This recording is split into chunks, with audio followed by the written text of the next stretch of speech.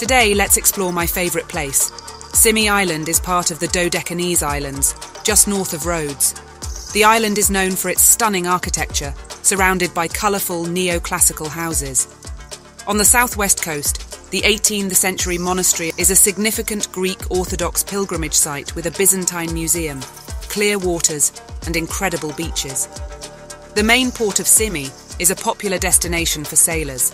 The harbour is well protected and there are plenty of docking options available. Plenty of local tavernas serve fresh seafood and traditional Greek cuisine. Symi Island is also known for its incredible hiking trails, where you can explore its rugged landscape and stunning views. So if you're planning a sailing trip to Greece, add Symi Island to your itinerary. Its stunning natural beauty, rich history and vibrant culture make it a destination you won't miss.